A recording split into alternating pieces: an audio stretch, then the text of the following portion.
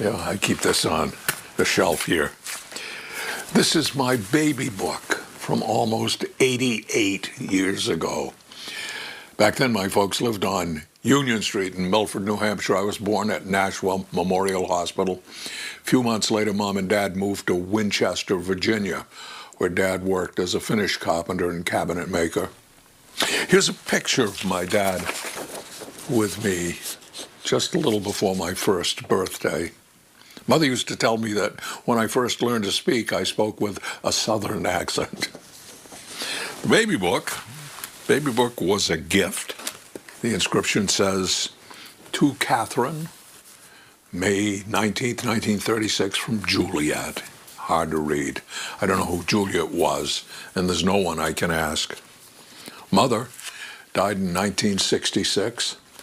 I came into this life, it says here, at 4:30 on July 3rd, 1936, a Friday. Lauren Richard was the doctor, Hilda Smith, the nurse.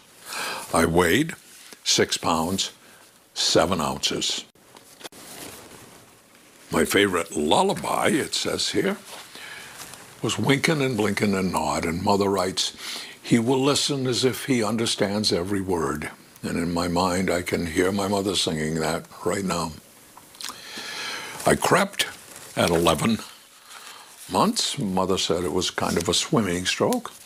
My first shoes came from Aunt Harriet, who lived out in Arizona.